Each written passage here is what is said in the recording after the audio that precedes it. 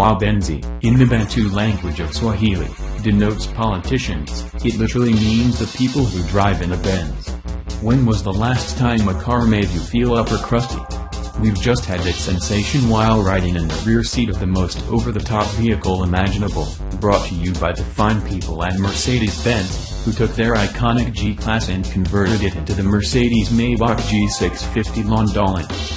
You read that model designation correctly. The team working under Dr. Gunnar Guthien, CEO of Mercedes-Benz G, yes, the Geländewagen platform has its very own CEO, started out with a basic G-Wagon, took the portal axles of the ultra-aggressive 4x4 square version, stuffed a G65AMG's twin-turbocharged V12 under the boxy hood, stretched the wheelbase by 22.8 inches, and added the first-class rear seats from the Mercedes-Maybach S-Class.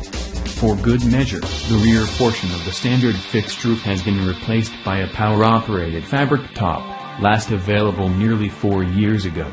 Sure, it's a parts bin production, but using only parts from the shelf above the top shelf.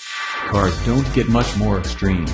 Daimler CEO Dieter Zetsche reacted with enthusiasm when he first saw the project and jacked up the production target, originally planned to be minuscule, to 99 units.